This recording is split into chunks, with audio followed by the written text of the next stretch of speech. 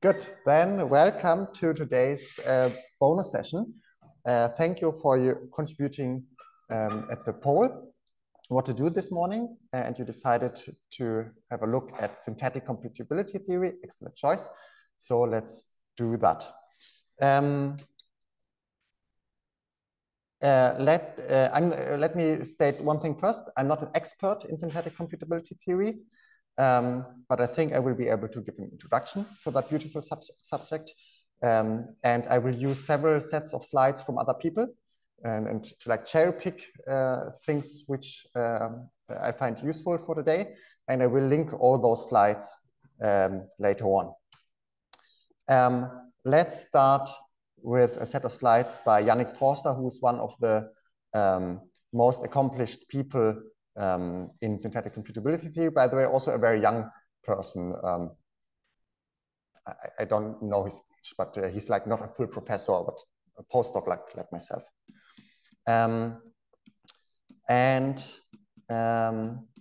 He considers as motivation this theorem in computability theory. It's the so-called SMN theorem, a celebrated theorem in computability theory. It's very important, but also, good morning, you're welcome. But also, the proof is a little bit hairy.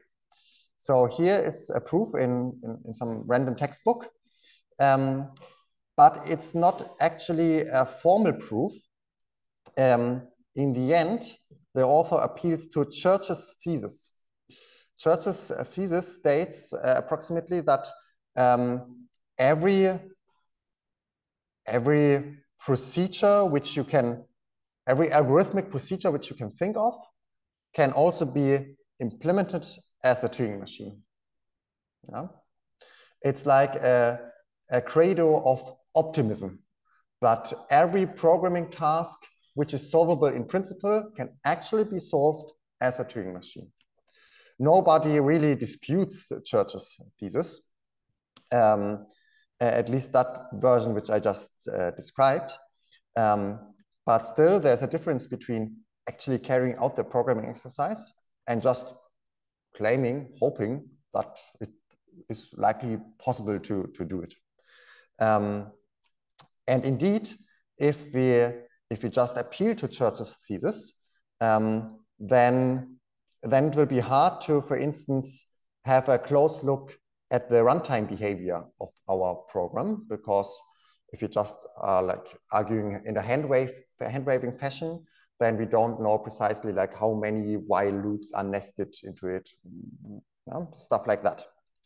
So there is another author in computability theory, in ordinary computability theory, and that another author also did not provide a full proof.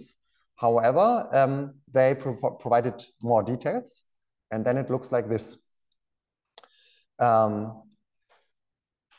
Okay, so now we have a better or more detailed proof of the SMN theorem, but also I think you argue, I think you agree that this can never be a memorable proof. However, it will look like in detail. Let's scroll into it. We have a couple of prime numbers there, and lots of 4y plus 9. Yeah, this is a very fundamental theorem in computability theory. It's not about prime numbers. This is not a textbook on prime numbers. It's a textbook on computability theory, but at some point we need prime numbers and stuff like 4y plus 9. Obviously, that isn't how things should be in like a better world. It's still not a fully formal proof. It's still an English proof with lots of gaps, or at least with lots of things not spelled out. So what other people did was to translate that proof into Coq code, and then it looked like this. Okay, now we have a fully formal proof. Definitely no gaps in it, but also it's a quite long proof, and it's not really a conceptual proof. Lots of prime numbers again, and stuff we shouldn't need to care about when doing computability theory. Andre Bauer summarizes the situation as follows. So computability theory is very cool. It has lots of surprising theorems. It contains clever programs and clever proofs. It's a beautiful subject, but then also some proofs contain horrible expressions like this, which makes sense if you like really look at it and spend your time on it, but this is just not nice to look at or to work with. The question is, can we do better? And the answer is yes, we can, by doing computability theory in a synthetic fashion. The idea is that we introduce new anti-classical axioms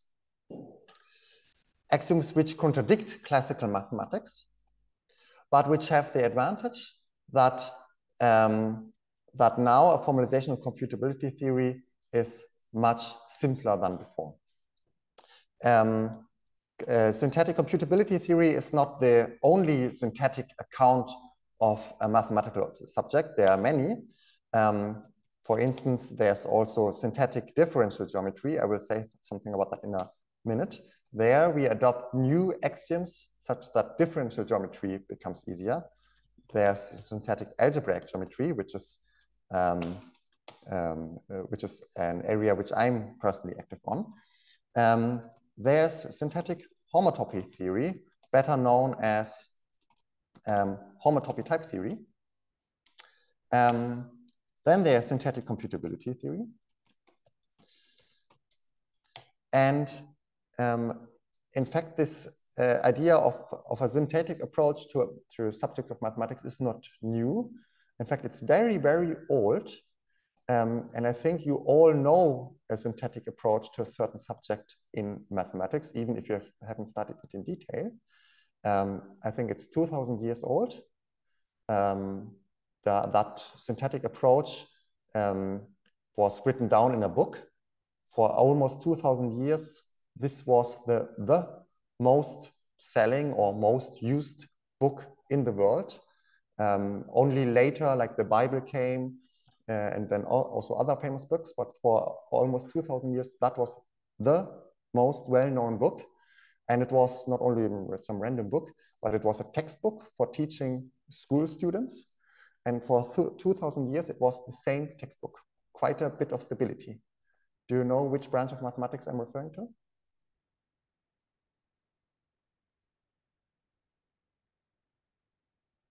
It's Euclidean geometry.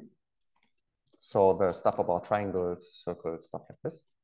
The original formulation due to Euclid, or perhaps also other researchers from the time, I'm not an expert in the history of Euclidean geometry, employed a synthetic approach.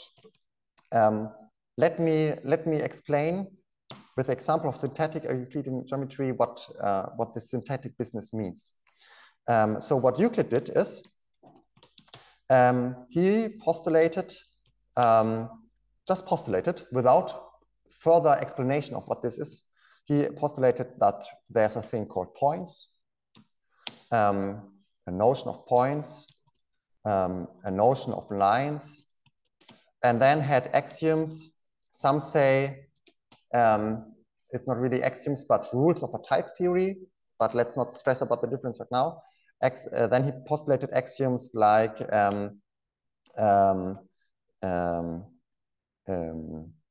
every two distinct points are connected by a line.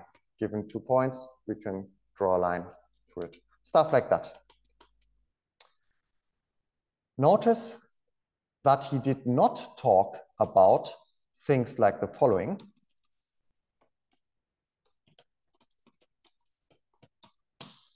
The real numbers, or the sine function from the real numbers to the real numbers, or let's say this vector space r to the 2. He also did not talk about the number pi in the sense of having better and better approximations available. This would be the so-called analytic approach.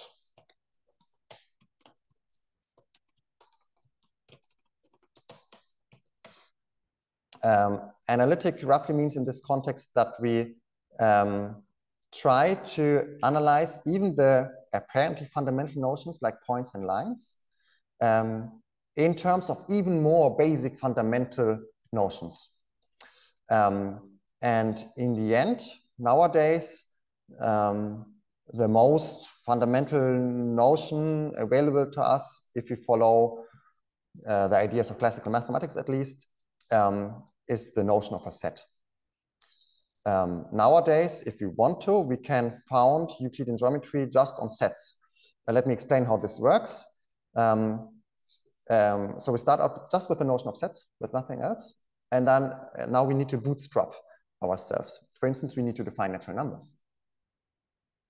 If all we have is sets, then we don't have natural numbers first.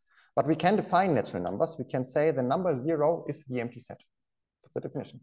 Then we can define the number 1 is the set containing the empty set. So this one. Then we can define the number 2 is the set containing 0 and 1. So it's this set. And then we can continue and continue and continue. And in this way, we have constructed out of the empty set and the allowed operations for creating new sets, we have created the natural numbers.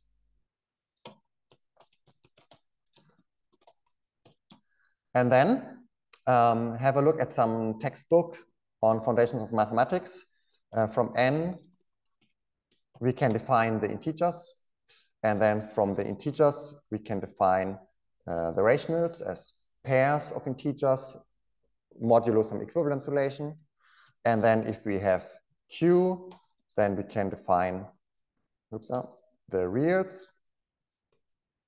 There are several constructions available for that. One is using Cauchy sequences, another is using data cuts.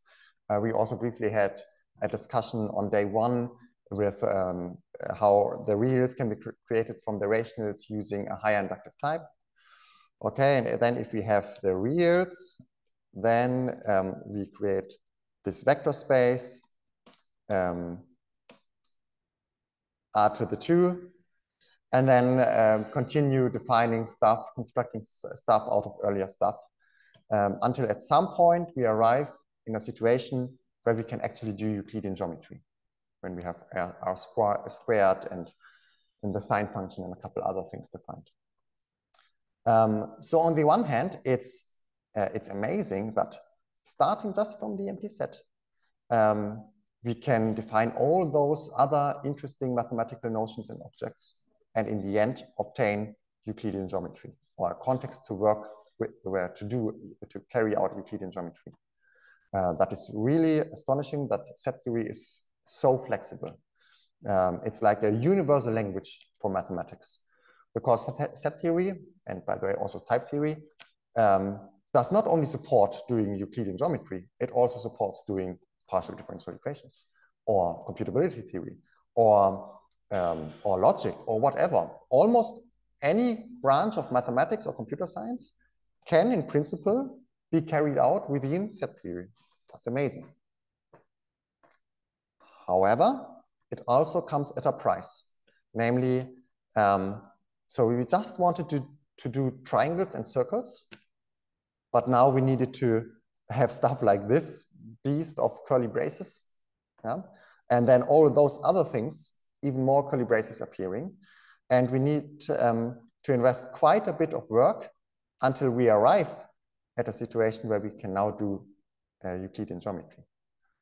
And the synthetic approach just shortcuts all of that. In the synthetic approach, we just postulate that there's a notion of points, there's a notion of lines, and then a couple of axioms we need, and then we get going from there. We don't care about implementing Euclidean geometry using set theory.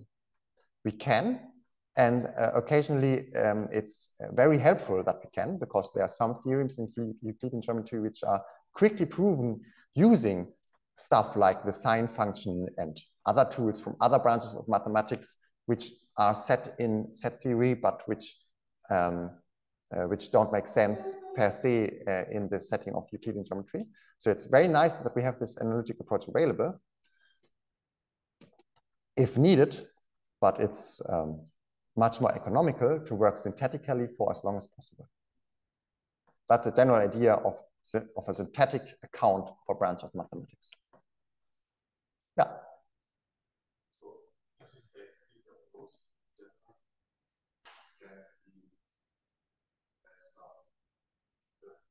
Yeah. Yeah.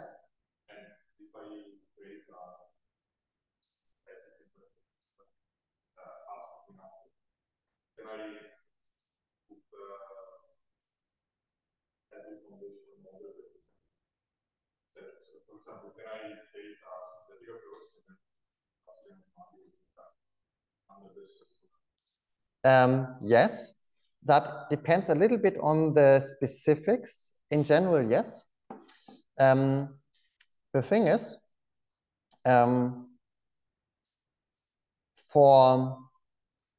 so each synthetic approach to some mathematical subject requires its own set of additional axioms. In the case of Euclidean geometry, you need axioms regarding points and lines and stuff, circles. In synthetic computability theory, I'll introduce that in a second. We require totally different axioms, not related to points and lines, but to things mimicking computation in some sense. Now the issue is the following. The axioms of synthetic computability theory, they contradict classical mathematics. These axioms don't contradict classical mathematics at all. You can just additionally postulate them and still have the laws through the middle available as you wish. That's not the case in synthetic computability theory. And in fact, it's seldomly the case in synthetic approaches to mathematics that we can keep classical logic. Synthetic homotopy theory is an exception, and synthetic Euclidean geometry is an exception. But all the other synthetic approaches I know, and there are a couple more than those listed here, they are incompatible with classical mathematics. That is the price we need to pay in some sense. But still, all those synthetic approaches have a connection to classical mathematics, to usual set theory, because in the context of classical set theory, we can construct models of those synthetic approaches. For instance, a model of Euclidean geometry would be R squared, the vector space R or the affine space R squared, constructed in set theory. And these models then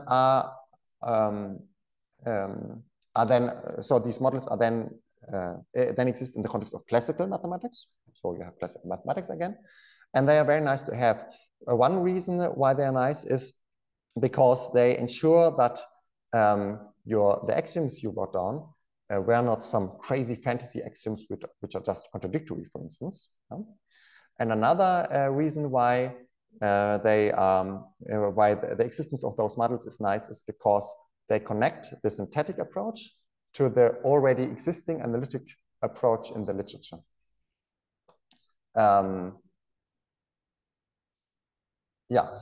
will provide examples very soon when we do synthetic computability theory. Perhaps let's do that now. Okay. Here's an example. In ordinary analytic computability theory, we have theorems like there is a Turing machine which checks whether a given number is prime or not. That's a theorem we could state and then prove in ordinary computability theory. Yeah? How can we do that in synthetic computability theory? There are several flavors of that and so on. I will stick to the most basic flavor. The most basic flavor is to employ the effective topos. which you've already learned about yesterday, because working in the effective topos just amounts to working within the realizability model. Yeah? This theorem refers to Turing machines, and the proof requires explicit constructions of Turing machines. Yeah? In synthetic computability theory, we express the same theorem more simply as follows. Every natural number, is prime or not.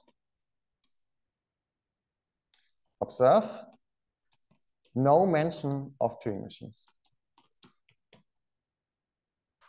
This feels just like ordinary mathematics, by which I mean like the kind of mathematics not carried out by computer scientists. Ordinary mathematics about numbers. Every number is prime or not. In particular, we do not need to construct some Turing machine in order to prove that. We just give a proof that every number is prime or not. And what do I mean by the same theorem? It doesn't look like the same theorem. This theorem is a theorem about just prime numbers. I could, of course, it's a little bit weird from a classical point of view, but still I could talk about this theorem on the very first day of university before introducing Turing machines and so on. Whereas this theorem here makes explicit mention of Turing machines, so I cannot talk about that theorem on the very first day of university because the students still don't yet know what a Turing machine is.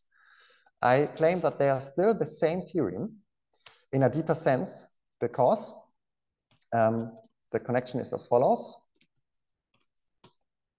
The theorem above holds if and only if the theorem below, so the synthetic theorem, if and only if the theorem below holds in the effective topos. You don't need to trust me on that. You have all the tools in order to check that because you know that a theorem holds in the effective topos if and only if the theorem is realizable. And the claim that this theorem here is realizable is exactly the claim that there's a Turing machine which checks whether a given number is prime or not. So to do synthetic computability theory amounts to doing ordinary mathematics without talking about machines in the effective topos. That's the general idea of the most basic flavor of synthetic computability theory, and then there are lots of extensions and variants. Synthetic computability theory work internally to the effective topos.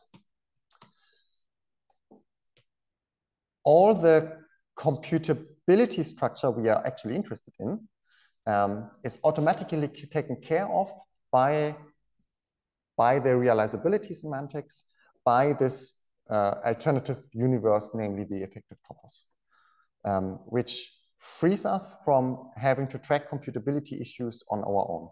We just state and then prove this theorem about numbers, every number is prime or not. In proving that, we need perhaps an induction proof, but no knowledge of Turing machines.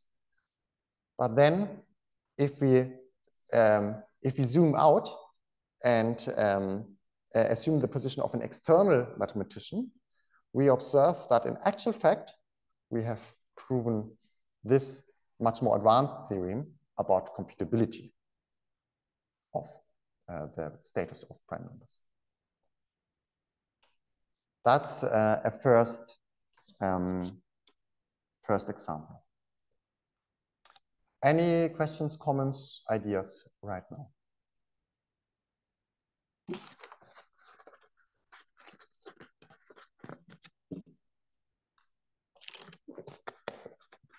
Then my plan would be to show you one more example. In ordinary computability theory, we have the following theorem, very important theorem. There is no, the set of all total computable functions from n to n is not recursively enumerable. Perhaps you have heard of that theorem. The set of all total computable functions is not recursively enumerable. Let's quickly check the ingredients of that theorem, what they state. So this is about functions from n to n. More precisely about total functions. Total just means that given any input, the function actually produces an output. That is just for being maximally precise. The default of a function, of the notion of function, is to be a total function. If I want to talk about partial functions, like the division function, which is not defined at 0, then I need to be explicit and say partial function. Okay, and this is not about all functions from n to n, but about the computable functions, those functions which are computable by a Turing machine. We could also think about what happens with super Turing machines, but let's stick to the basic situation. Okay, and what does it mean that the set is not recursively enumerable? That means that there's not a Turing machine which could which reads a number n as input and then outputs the nth Turing machine for the nth total computable function. That's not possible. In other words, there's no Turing machine M which reads a number n as input and outputs a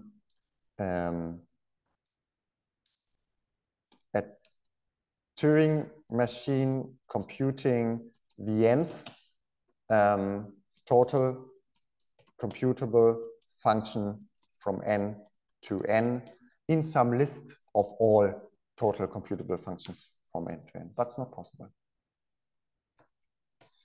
Okay. Yeah, and there's some standard proof you can look up in textbooks on computability theory. I think also Wikipedia has the proof. It's quite interesting. And in order to carry out the proof, at some point you will need to construct a new Turing machine with a certain property. So you assume, for the sake of contradiction, that there is such a machine M, and then from this machine M you construct a new machine, and then you observe that we have a contradiction. To construct this new machine, you have two options. One is to think about what your experience with programming tells you, and then trust that you could, in principle, given enough time, construct the Turing machine required for the proof. So you appeal to Church's thesis. Or you actually invest the work and actually write down that Turing machine. That will probably require a day, perhaps 2 days, perhaps a couple hours, depending on your experience with those things. So a fully formal proof of this statement, if you actually want all the details right, is quite an issue. How can we do better in synthetic computability theory?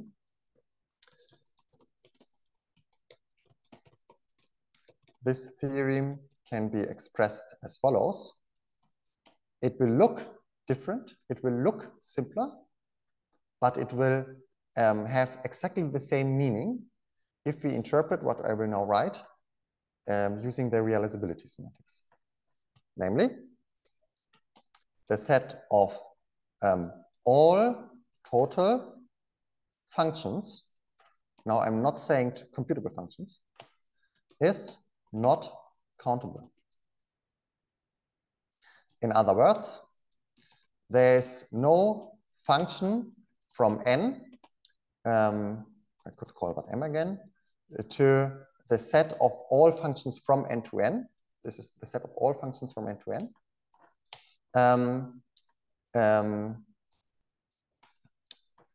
There's no surjective function.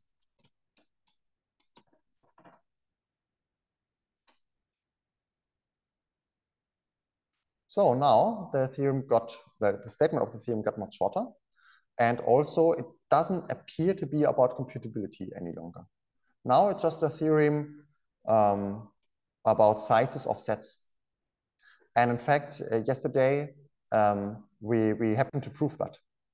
It was like on that blackboard. And you'll mark that this can also be proven using Lovia's fixed point theorem, a very general theorem, which is not about computability at all. It's just a very general theorem about fixed points. And using that theorem, we can prove this theorem, which doesn't look like it, that it would tell us something about Turing machines. But if we now interpret the theorem in the effective topos, then we obtain exactly that. In particular, a fully formal proof of that is easily possible. I will add it as an exercise as an ACTA exercise in our exercise collection. Yeah? It will be in ACTA a couple of lines, 20 lines perhaps, depending on how you subdivide your proof.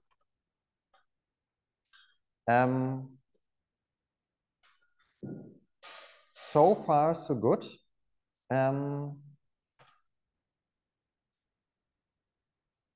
Let's talk about the halting problem. In ordinary computability theory, we have the following theorem. There is no halting oracle. In other words, there is no Turing machine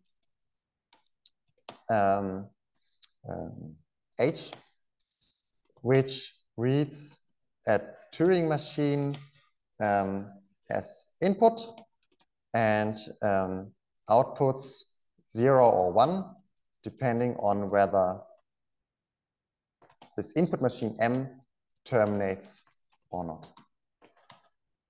Fundamental theorem in computability theory. It should have a simple proof because it's a fundamental theorem. It should not have a proof involving prime numbers. It should have straightforward proof.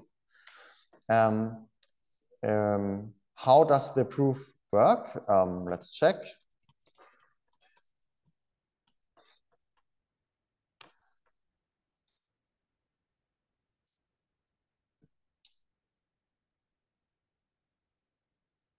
Okay, here's a sketch of the proof.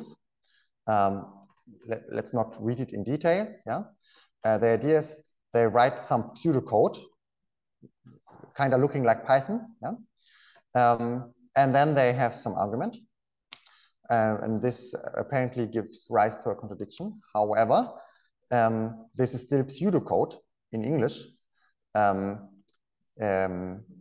What we actually need to do is we need to construct a Turing machine. And that is not done here. Okay, now they say sketch of a rigorous proof. Okay, and now I see more formulas and stuff. Okay, but still I don't see an actual Turing machine. I don't see a diagram of a machine containing like 20 states, transitions between, don't see that. Wikipedia says this is a rigorous proof. It's not a fully rigorous proof. At some point, it also appeals to Chaucer's thesis.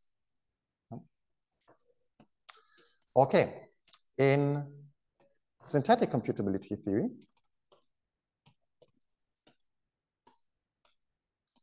this theorem can be expressed as follows.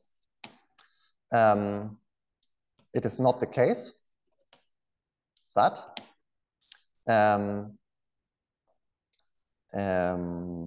let me use formal notation for all f or for all m from n to n, and for all inputs x. I've been glossing over the possible inputs there.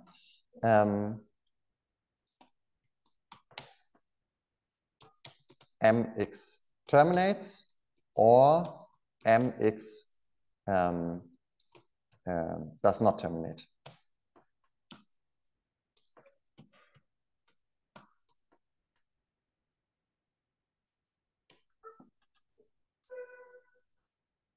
This arrow here indicates that a capital M should be a partial function from n to n, a function which is allowed to not have a return value.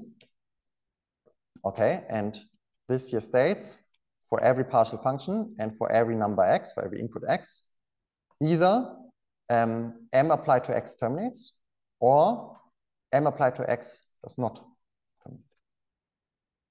Okay. Again, no mention of Turing machines. In particular, the proof of that will not require Turing machines. Yeah.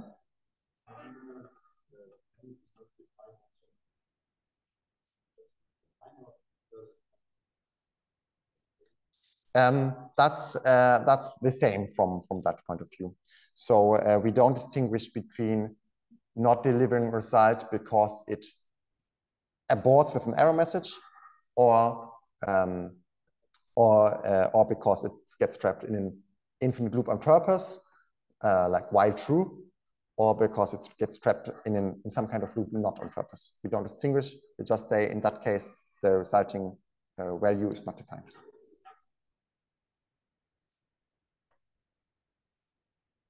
Notice,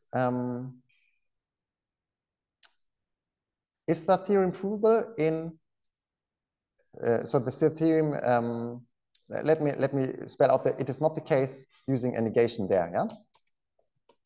So it's not the case. But, can we prove that in constructive mathematics?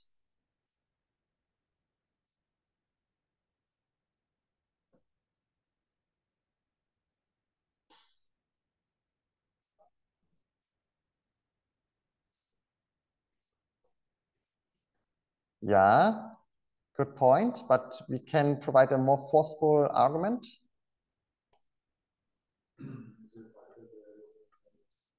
Yeah. So you would expect that we can prove this statement with a negation in the front, or that we cannot prove that?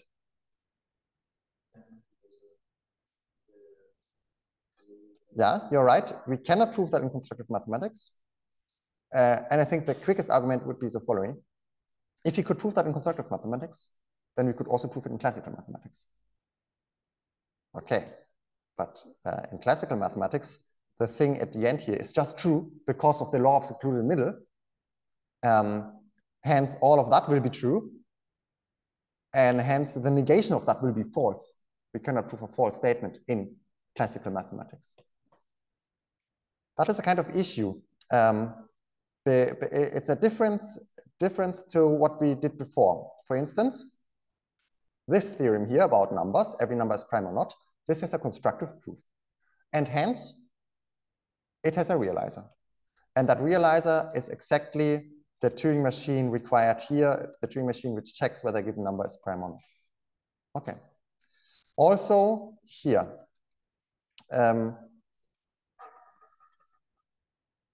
sorry, this theorem, the set of all total functions is not countable. We can prove that in constructive mathematics. And hence there's a realizer for it. And that realizer will exactly express the corresponding theorem in ordinary computability theory. However, we cannot prove that in constructive mathematics. Constructive mathematics is neutral about the law of excluded middle. We don't reject it. We just don't have it available. Yeah. So from the point of view of constructive mathematics, this here is an open question. Correspondingly, we cannot obtain the theorem above, the theorem which we actually want to have, just from giving a constructive proof of that and then interpreting the result in the effective topos, because there is no constructive proof of that. We would still like to prove that in order to actually behind the scenes prove this here. And for that, we need to introduce a non-classical axiom.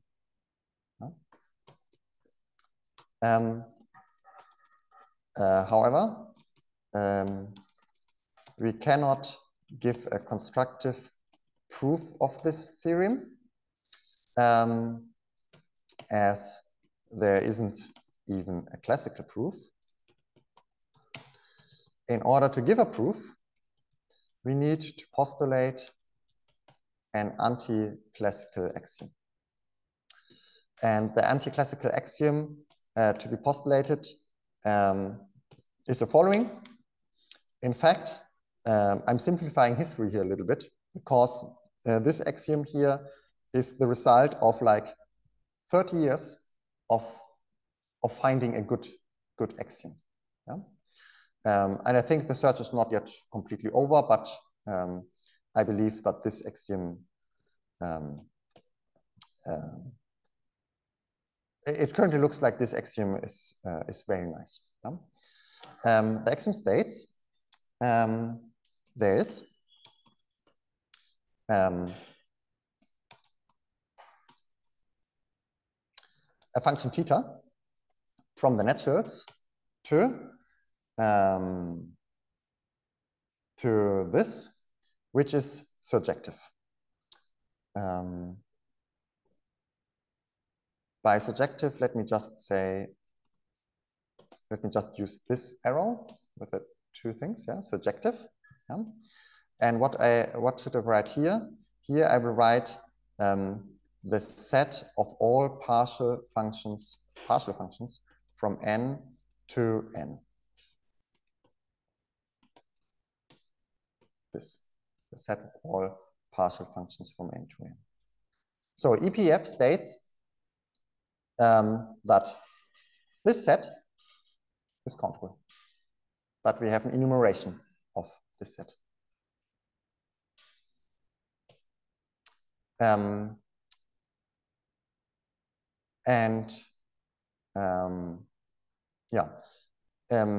notice this axiom is wildly false in classical mathematics, because how many partial functions are there from n to n?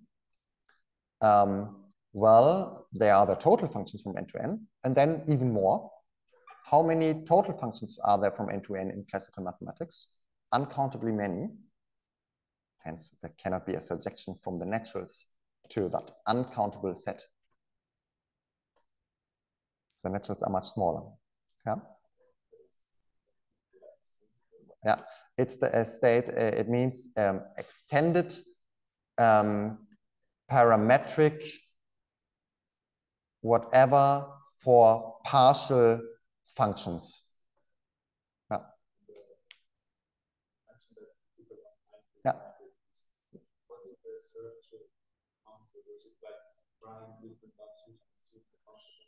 Yeah, exactly.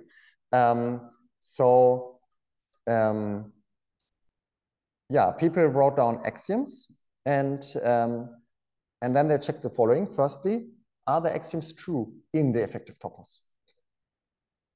If not, then it's just a fantasy and not interesting for the point of view of doing synthetic computability theory. And then secondly, they checked, using that axiom, can we give proofs of all the interesting theorems in computability theory? And more precisely, how difficult are the proofs? Recall, when pursuing a synthetic approach, we have the vision that all the fundamental proofs should be easy in some sense, should be transparent, should be clear, should be meaningful. No random prime numbers and 4y plus 9 appearing in it. And there are several axioms postulated over time. All of them are true in the effective topos, but they have different. They differ in how simple the resulting proofs become. And in fact, there are some axioms for which it isn't even possible to carry out all the proofs we would like to do in computability theory. And the jury is still out, especially because computability theory is a growing subject, right? It could conceivably happen that tomorrow some awesome theorem in computability theory is published, and then we try to do the proof in the effective topos, and then notice that this EPF axiom is not strong enough. That could theoretically possible happen, but I'm quite convinced of EPF, not because I would be an expert, but because I had the great fortune of meeting experts like this Yannick Forster, and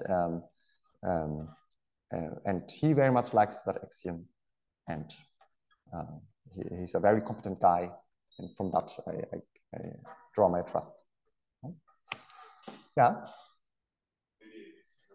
Mm-hmm. Yeah. Right. With that axiom, we are assuming something which is not true in classical mathematics.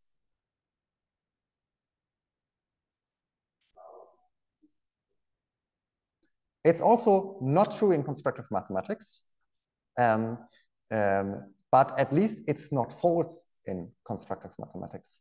And that's the reason why we can consistently postulate that.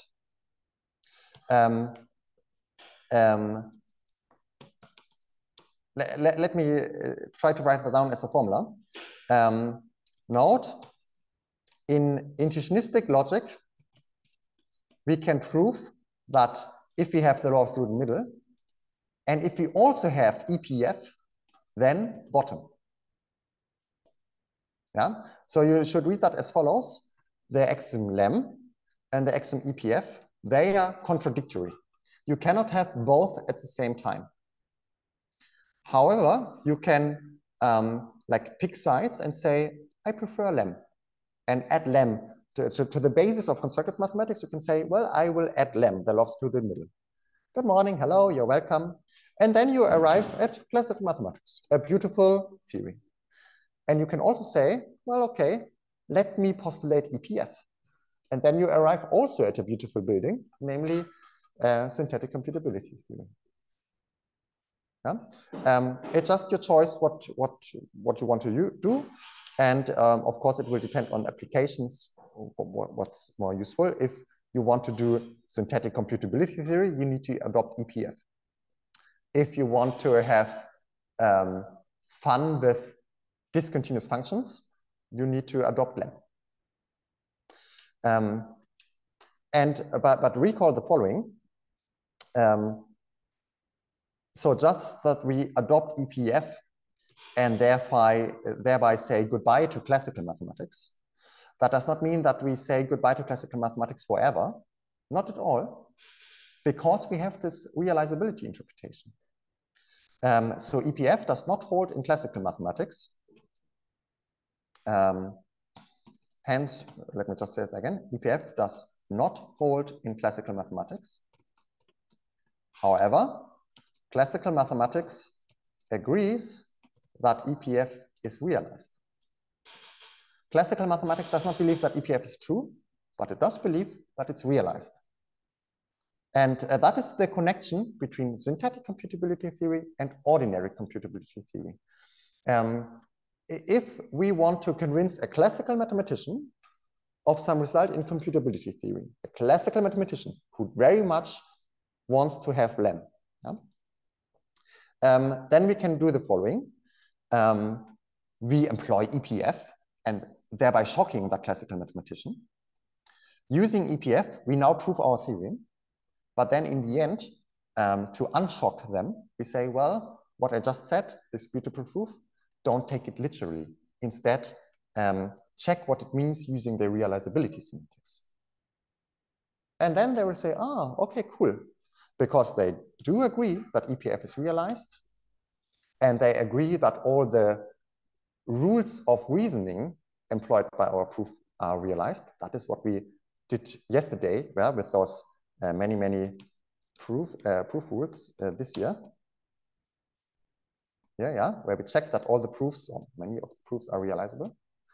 And hence, the classical mathematician will conclude, so the conclusion of your theorem is realized. And that is exactly what you wanted to convince them of. Yeah, so for instance, you wanted to convince them that there's no Turing machine H like this, there's no halting oracle.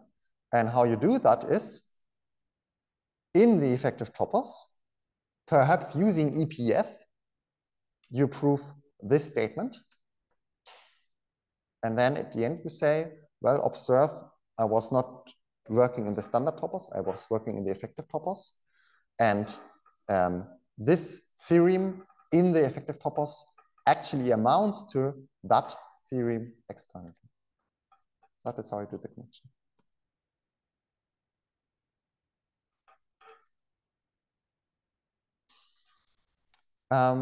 I'd like to prove this theorem now. Let's prove the undecidability of the halting problem internally in synthetic computability theory. I cannot simply write down a constructive proof of that fact because there is no constructive proof of that fact, but I can write down a proof which is constructive except that it also uses EPF, an axiom about which constructive mathematics is agnostic about. That's, by the way, a great advantage of constructive mathematics. Constructive mathematics is agnostic about more things than classical mathematics. Classical mathematics has stronger opinions. It says lem is true, axiom of choice is true, and as a consequence, lots of other things which on their own would be interesting are false. Constructive mathematics is more open to more possibilities. And hence we can use constructive mathematics as a basis for classical mathematics. It's just that lem needs to be added. But we can also use constructive mathematics as a basis for synthetic computability theory. In this case, EPF needs to be added. Or we can use constructive mathematics as a basis for all those other synthetic approaches, where, again, depending on the approach, certain axioms need to be added to constructive mathematics, axioms which contradict classical mathematics, but which are fine on their own. Okay, let's prove that. Proof. Assume, for the sake of a contradiction, and that's the good kind of contradiction, because I just want to prove this theorem up there. This is a negated formula. To prove a negated formula, I assume this and derive a contradiction. Assume, for the sake of a contradiction, that this holds. Yeah. Then, in particular, we have the following. For all x, and now I'm using a very specific m here, namely the following. Theta of x. Recall, theta is a function which reads natural numbers as input and outputs certain partial functions, namely, in some ordering, all partial functions. Yeah? Theta will be an enumeration of all the partial functions from end. Okay, and then I feed the same input x into the resulting partial function. And by assumption, I would have that the computation theta of x terminates or does not terminate. Okay, that's a special case in this to a particular m, namely to theta of x. Okay, and now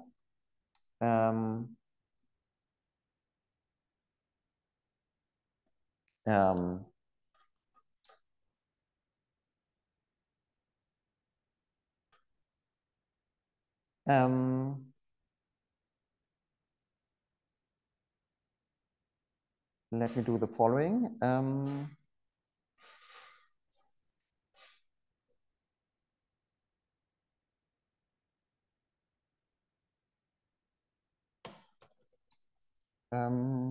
Just a second.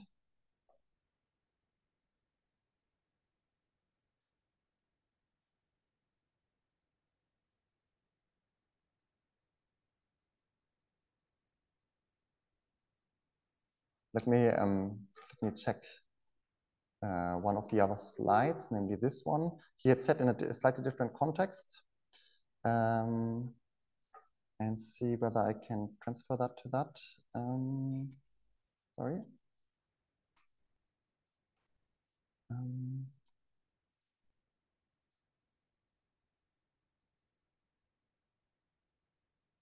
To not lose time, let me just do the context here. Yeah, so let's go through that slide.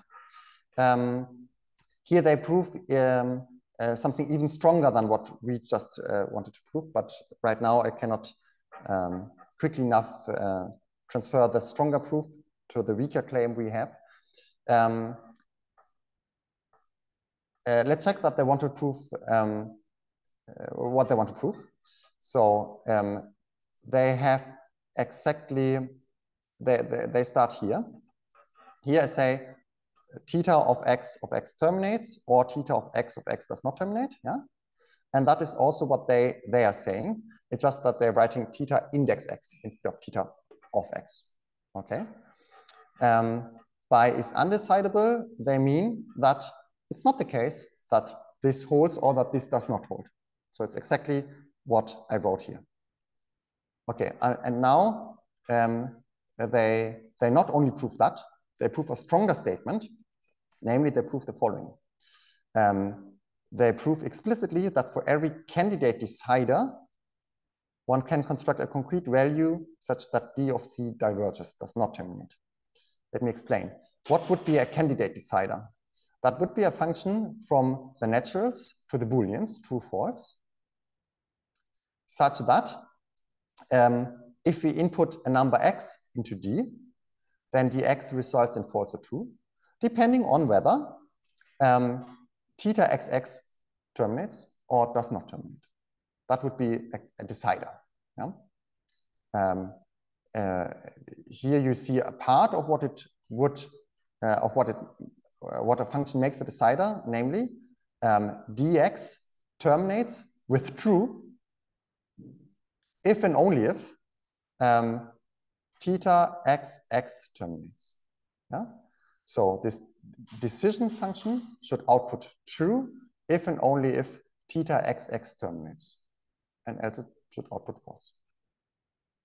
Okay, but now they say that they can construct a concrete value C such that D of C diverges, contradicting the contract which D should satisfy. D should be a decider. So for every x, it should output a Boolean, true or false, settling the question whether theta xx terminates or not.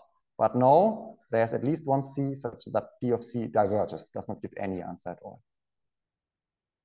How do they do it?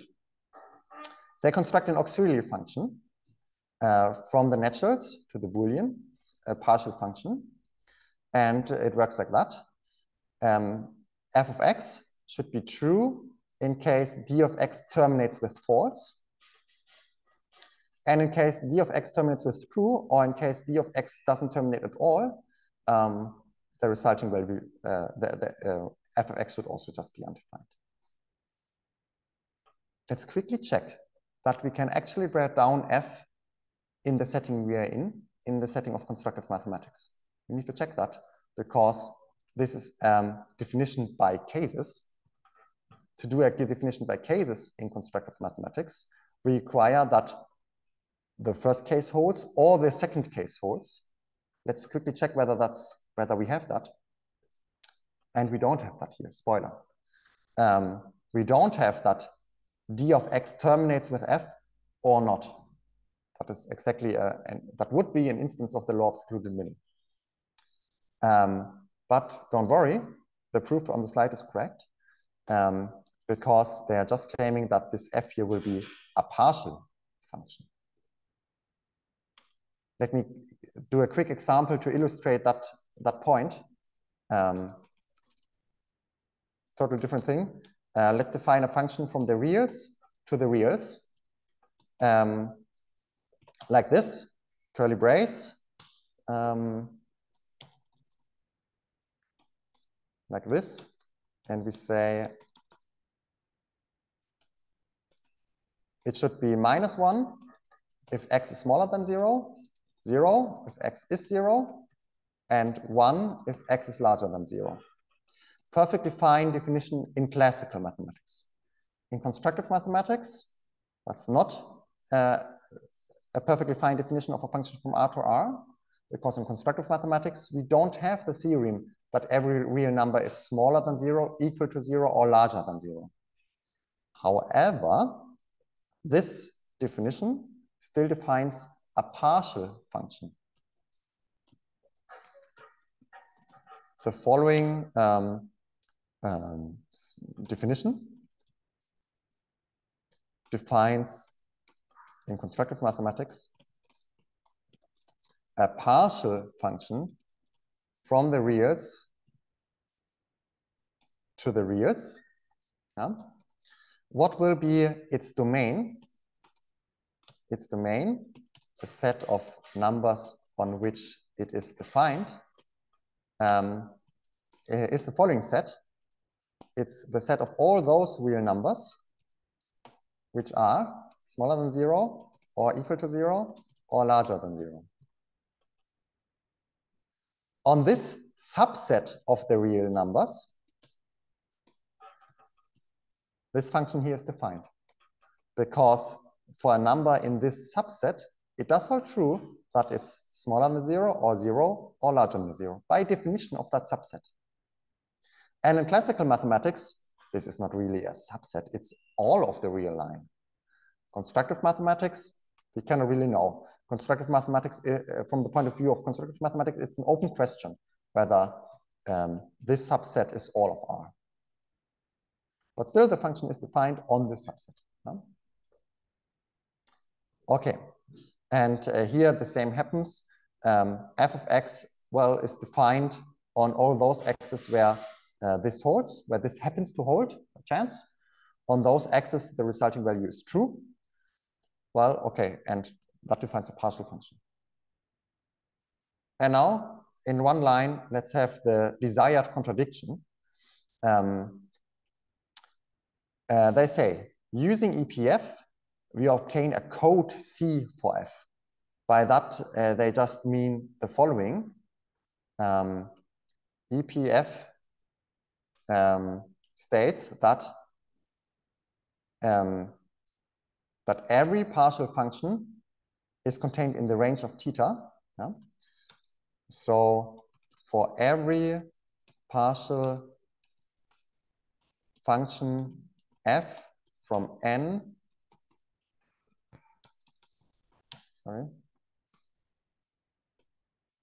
to n, there is a number c such that theta of c equals f. Yeah, that just expresses the surjectivity. And what's here just called c is called a code here on the slide. Okay, and now we check the following. When does it happen that d of c happens to terminate with true? Well, by assumption, that happens exactly if that holds, just with the c. Now, if we look at the definition of that, then this means that theta c of c terminates. Now recall, theta c is precisely the function f, because c is not an arbitrary number, but a code for f. So we have that fc terminates. When does fc terminate? Let's have a look. When does it terminate? Well, not in this case, only in this case. Okay, if fc terminates at all, it terminates with top as the resulting value. Okay, and when does it happen that fc terminates with top? Well, only in this case. In that case, it does not terminate with top. So we have this equivalence. dc terminates with f. Now we have a contradiction because we have proven that dc terminates with value t if and only if dc terminates with value f. Now we have proven the halting problem in its syntactic variant. And note that at no point we needed to explicitly write down a 20-stage Turing machine with lots of transitions. It was a syntactic proof using just constructive mathematics and EPF as an addition. That's it.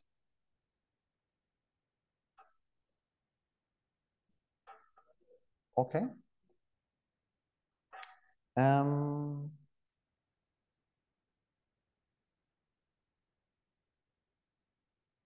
Yeah.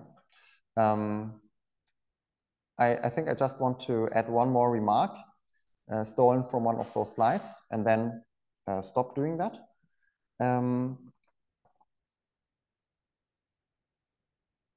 Yeah, let me just mention that, yeah, perhaps you're now interested and perhaps you now want to start actually like learning the syntactic computability theory from the start and not like these 3 cherry-picked examples.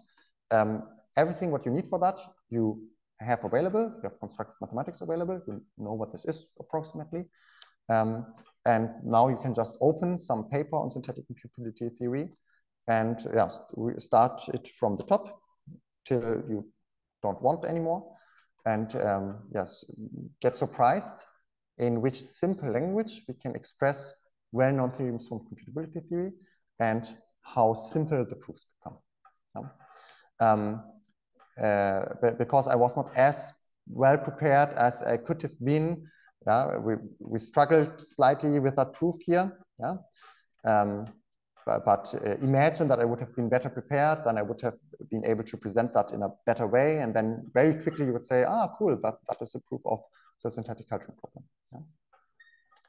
That one remark I want to do is the following. Do we even need being this formal? Is it not okay to just appeal to Church's thesis? And there you will find different opinions when you talk with people. Yannick thinks, yes, we definitely need a full formalization of computability theory, and that is only reasonably possible with syntactic computability theory, but because if you do the unsynthetic approach, then you obtain horrors like that. And he gives a couple of examples why we actually need machine check proofs in computability theory. In 1932, Gödel claimed something. Don't care what precisely. In 1984, Goldfarb showed that what Gödel claimed there was false. There was a mistake in Gödel's argument, which was not noticed in the time between 32 and 1984. In 1988, these three people proved a certain fact. 5 years later, the same group of people proved the contrary to that fact. They discovered an error in their own proof. 2015, this person proved something. 2019, somebody found an error in the proof, and it's currently an open problem. And especially this Gödel result is quite shocking because lots of results depended on Gödel's claim. And it's a thing which we luckily seldomly enough have, but they do appear again and again, that results turn out to be false after they have been published. In particular, if the results are of a technical manner, where the proof is hairy and complex and you don't really feel like checking all the details. And in particular, if the author is a well-known, trusted author. If a paper of Gödel, you wouldn't think that it contains a grave error. But still it happens again and again. And machine check proofs can defend us against that, but they require a good foundation so that we don't have these horrors. And these foundations are provided by synthetic accounts of the subject in question. And I think many of you have heard of homotopy type theory. Very, very hot, sorry for that. Very hot, wasn't intended, a very hot topic in computer science, mathematics, homotopy theory. It provides a synthetic foundation for a certain branch of mathematics called homotopy theory, which is about shapes and their deformations. It turns out that this branch, that synthetic homotopy theory, is also useful for other stuff unrelated to shapes and related things. And it was born because Wojewodsky, this person here, encountered the following situation. I think in the 90s, he proved a certain theorem. It was very well received. It was a very important theorem. Lots of mathematicians discussed the theorem. They had seminars on it where they went through the proof. I don't know whether before that or by that or after that he earned the Fields Medal, the highest prize in mathematics. And then 15 years later, he noticed that he made an error in lemma 1.1 of his article. And that really got him thinking. He was not a logician at all. He was a serious homotopy theorist. He for sure did not know the axioms of ZFZ or did know ACTA, nothing of that. He was a generic mathematician. But then he started getting interested in that circle of ideas. And then he laid the foundation for homotopy type theory. Homotopy type theory is nowadays an awesome foundation for doing homotopy theory, where you can do homotopy theory directly from the start without having to you encode everything as sets, which will take you a long while and which will be hard to formalize. And the end vision of, or the grand vision of Wojewodsky was to develop homotopy theory, not only so that we have an easier time doing ordinary homotopy theory, but also to be able at all to do certain kinds of mathematics, which are currently not within the reach of humans, because the proofs just get too complicated in the current foundation we have. Yeah? With here, there were people who powered through, especially in the code. It was a nuisance, but they managed to do it, and they succeeded. Wojewodsky dreamt of subjects or areas in mathematics which are so hard that in the standard foundation of set theory, they just cannot be carried out by a human. Perhaps by some extraterrestrial who's smarter, it might work, but not by a human. That was his grand plan. Let's just have 5 more minutes. I would like to define the circle in ACTA. And for defining the circle in ACTA, I will not need the real numbers. I will not need pi. I will not need the sine function. It will just be, I think, 3 lines of code. Okay, let me define the circle.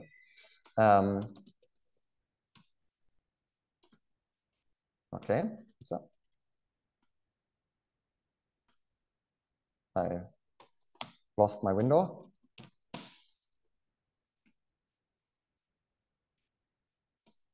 Okay, data circle. So right now it would be the empty data type. The circle shouldn't be empty. And now I will postulate the existence of a certain point, namely the north pole, the topmost point of the circle. Okay. If I would stop now, then I would have defined a space which contains exactly one point, namely a point called north pole, but it would not yet be an actual circle. Now, let me turn it into a circle. What does the circle have more than just its north pole, its topmost point? The analytic answer would be to say, well, the circle has many, many more points, in fact, uncountably many. And I can get all those points by using the sine and cosine function. The synthetic answer would be, well, what does a circle have more than its north pole? Well, it has a path from the north pole to the north pole again. I will give a name to that path. I will call it loop. And I define this path using this syntax. You might think, wasn't that the syntax in ACTA to talk about equality of things? And it was. But in cubical ACTA, an amazing fact happens. Namely, we can use the same notation not only for stating that two things are equal, but also for stating that we have a path from the left to the right-hand side. I'm not meaning that in the sense that like ACTA will, depending on context, figure out what we meant. No, it's much more fundamental to that. Recall, ACTA also doesn't make a difference between proving stuff and programming stuff, because it's to ACTA, it's one and the same. And that's the similar thing happens in cubical ACTA. ACTA does not need to know whether I mean that as a path or as an identification, because in cubical ACTA, identifications and paths are one and the same. And we have a further unification. That's the circle. Let's define the unit interval. Classically, that would be the set of all those real numbers which are between 0 and 1. Okay, and to define that, I would first need to define the real numbers, and then the less than relation, and then I can write down this set but it's as yet just a set, not a topological space. I also need to put a topology on it, and so on and so forth. It will require some time until I have actually arrived at the topological unit. In cubical actor, it's 3 lines of codes. We need to, the interval has a leftmost point. I will call it start. It also has a rightmost point. I will call it end. If I would stop now, then I would have defined the space which contains 2 points and nothing more. And now we say, well, there should also be a segment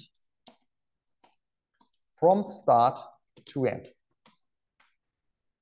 3 lines of code, 4 lines of code to define the interval.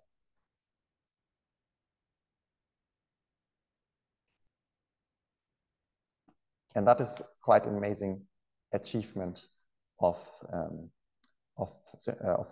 homotopy type theory. Let me conclude with one more example, unrelated to shapes. Instead, let me define the integers. Okay.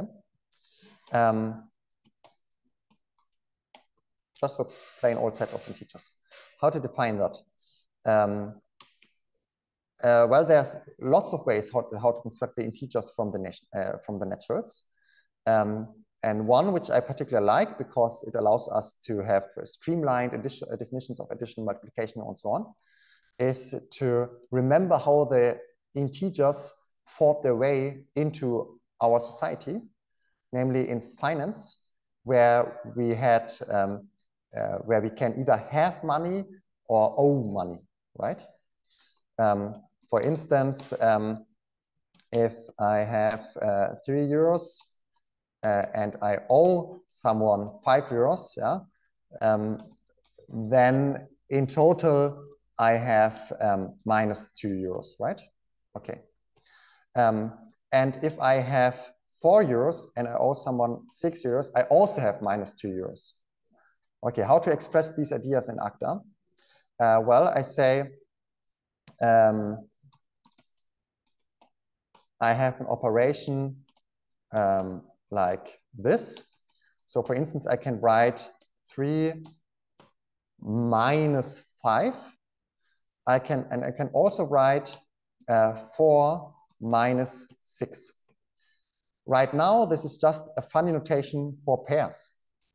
Right now, if I would stop now, the set of integers would be the set of pairs of 2 natural numbers. So for instance, the pair 3, 5 or the pair 4, 6. That wouldn't yet be an accurate representation of the integers, because in the integers, 3 minus 5 is the same as 4 minus 6. They're not distinct. So we need a little bit more, and that is an additional identification. Given 2 natural numbers, we could form x minus y, and we could also form suc x minus suc y. And what we need to postulate is that these yield the same. Okay, and now with 3 lines of code, I have defined the integers. Making use of that idea of like paths, but without being interested in shapes per se. We just use them to our advantage. Good, let's stop here. I'm open for all questions. I'm open for having lunch. I'm open for whatever. And then at 13:30, we continue with the session on extracting constructive content from classical